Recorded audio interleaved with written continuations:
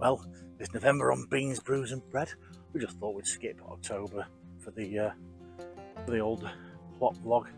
Wasn't really that much going on, and I need some serious tidying up to do. So, well and truly autumn. We've had Halloween, All Saints Day today. A few things on order, a few things to plant. Let's go and have a look.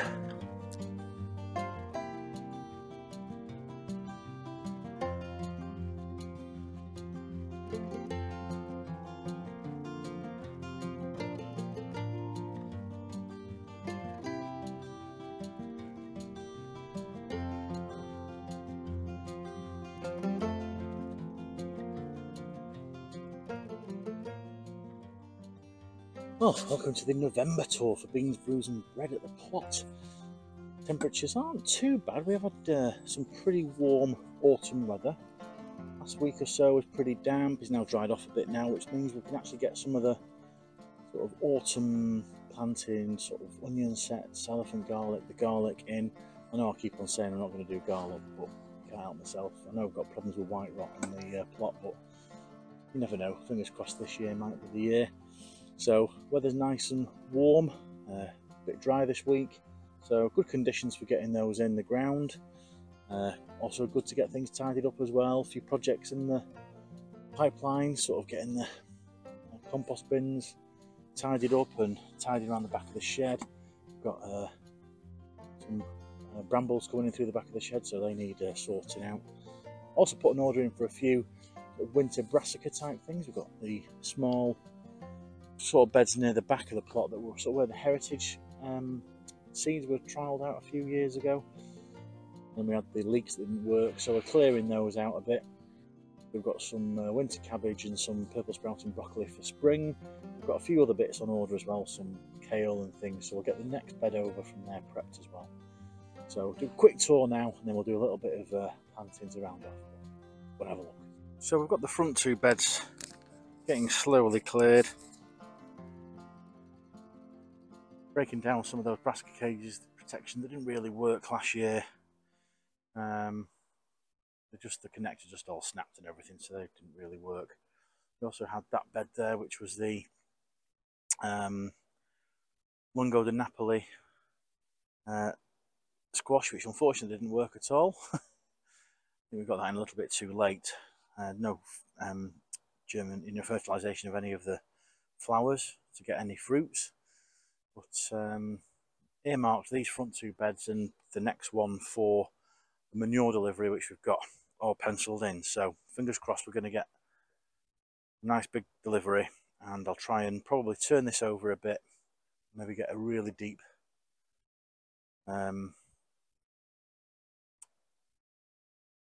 load of manure to hopefully suppress the weeds over winter. I'm trying to get now that autumn's come, trying to get the front bed cleared, which is for flowers as well. Try and cut these bushes back a bit, trim the edges. Got a strimmer at home which you can bring down, which is battery powered, so we can get that hopefully tidied up. Then made a start on breaking down what I like to call the Mediterranean veg bed. We've got the tomatoes finished, hopefully get those up. Not too weedy. Got the sides broken down as well, which you'll see in a minute, but we've got the Allotment, which have all now dried. You can see here the pods are all nice and dried. We'll get those off. These ones are taking forever on this one to dry out. They're still just about got a bit of sort of meat to them on the pods, so we'll let them dry out a bit further. Unfortunately, the runner beans didn't do anything. They were a bit of a last minute plant, but yeah, we've got the boards we're taking down, and we're putting them, as you'll see, a bit further down the plot. The Blue Lake beans, I'm leaving these to dry, see if we can get a few seed for next year. These are taking a bit to dry again. It's a bit of a battle between either birds or slugs or something trying to get hold of those, so I might just harvest those and dry them at home.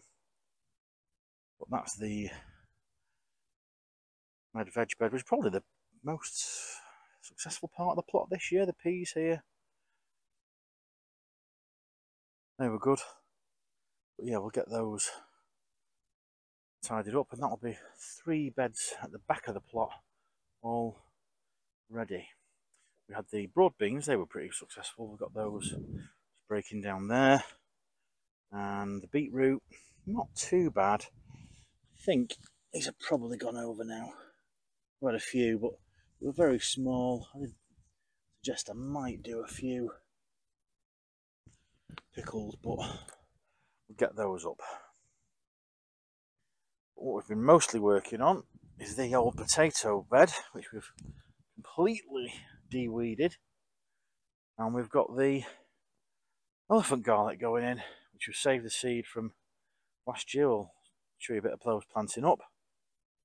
And I think we'll use this for the onions and garlic this year. So probably about the last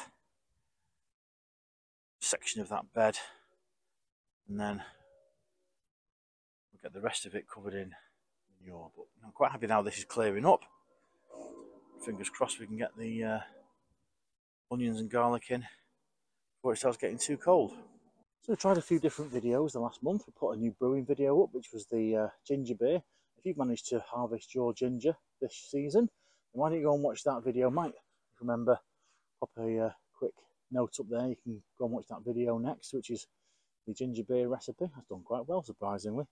If there are other videos you want, I was promising also to do another sourdough bread video, so we'll try and get that sorted out this month. But if there's anything else you'd like, maybe video thinking about what potato varieties might be going for next year, or some thoughts about the tomato varieties that we might be trying to go, because the crimson variety really worked well on the plot last year, actually better than the ones at the house and the undercover. So maybe some thoughts on that, maybe do a video on that. We're going to do a video when we have the manure delivery, see how that works out. Maybe a whole day of shoveling manure all over the plot. But maybe if you write some suggestions below what you might be interested in seeing over the next few months as things slow down a bit on the plot. This section over here, we had real problems with the leeks. Bought these off eBay. They were really good. I mean, as you can see, if they'd have not been attacked, getting these in sort of, was it late July maybe? Cleared this section from the elephant garlic and it would have been alright, but I really should have covered them up. They've absolutely got hammered with whatever has eaten them. So, shame that, but what we're going to do is we're going to get the rest of this bed cleared up and we'll get it pretty much set up like this. This is where we've got some overwintered brassicas. Managed to get a real good deal on this purple sprouting broccoli, which is very small, but I'm hoping we'll just pump away and then maybe give us a nice early harvest. We put some lime in the holes just to try and combat the club root, and they're not doing too bad. They were much smaller than this, so I think if we're lucky we'll get a good harvest in spring off those. And then these were cabbage. Say something like, you know, little drumhead. Some of them a bit further along than others. Gonna get a bit more protection down on the ground, giving it a weed. Loads of little seedlings of weeds, but giving that a good weed over. So fingers crossed. Get some purple sprouting broccoli and some cabbage early next year. Over here, like I said, we'll put another similar protection down, and we've got some kale, some collie, and I think a few cabbagey kind of things coming as well. So try and get 2 little beds like this set up. Similar kind of thing with these sides. Just seems to keep it a little bit separate from the path. We get some new weed membrane down here. But yeah, like the autumn gives you a chance to see the wood for the trees. We'll get this cleared out hopefully and reclaimed And that tidied up at the back. What a mess, but you've got to see it red in tooth and claw. There's no hiding on this channel from imperfect allotment plots. But I really do need to get that compost bay sorted out, get some front on that and get some of this these weeds in there. That'll be your dirt pile. But it's not looking too bad. Is the shed still standing? Just. So, some tidiness, some prep, all ready for next year. So, we've got the elephant garlic, which we saved from last year. Got quite a lot, which we've managed to save. As you can see, we've got some really nice sized cloves, which we'll get into the ground. You can see those. But yeah, we'll plant these as we go. We'll get these dropped in. Some really nice sized cloves here.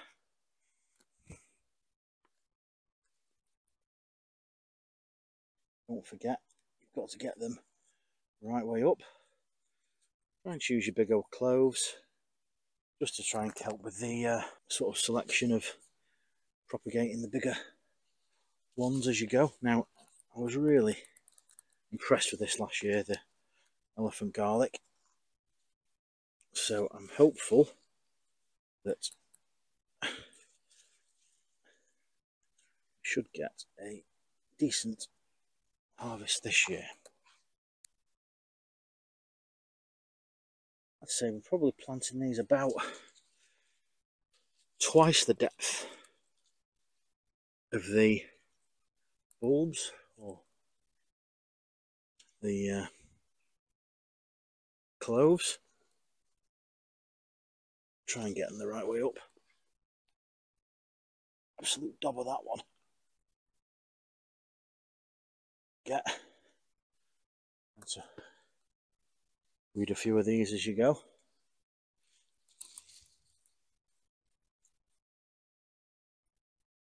Must be about what? So we've got 3 rows. 1, 2, 3, 4, counting. Obviously, really exciting TV. 1, 2, 4, 5, 6, 7, 8, 9, 10, 11, 12, 13, 14, 15, 16, 17, 18, 19, 20. 23 times 3. 69. Is that right? Right, also got a new tool. You can see it's an oscillating hoe. This has been great for clearing the small weeds off that bed. But just gonna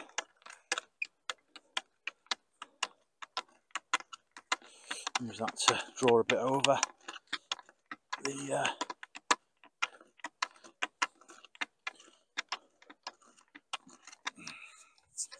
really good for the close work. I feel like a sort of Stowe, which I've got with the Wolf Garden tools. But I'm really impressed with this. Just goes under the surface, clears all the tops off those weeds. It's really good. Very impressed.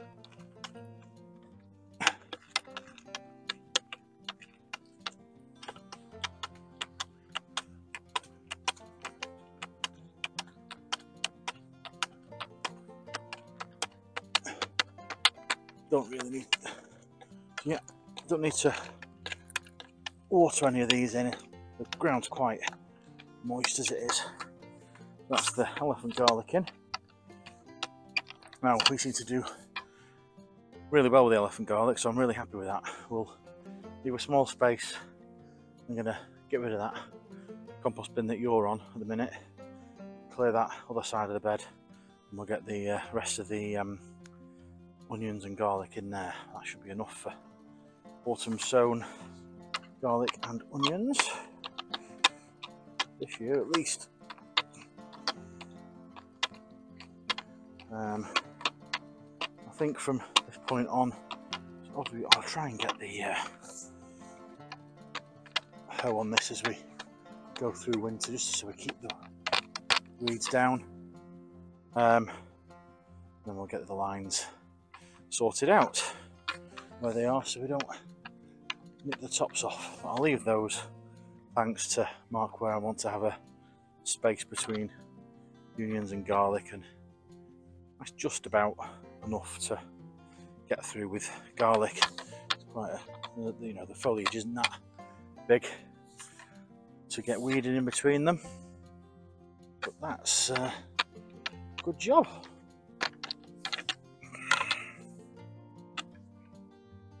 Yes, this is the Kenton Stowe oscillating hoe. I think there was money off this through Marshall's the other month, so that was pretty good. But as you can see, just going over the last of these little weeds here, doing a great job of just nipping the tops off as you go in between the plants. So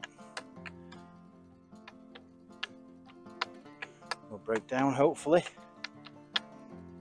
Nice little gentle rake and weed, and they are all done. Loads of little seedlings of weeds in this, so try to keep on top of them. Nipping the tops off is the way forward, but very happy with that. As you can see, it just, you know, swings to and fro, takes the tops of the weeds off, gives you half a chance of fighting them. So I'm going to try pre-New Year's resolution, do some more weeding this year.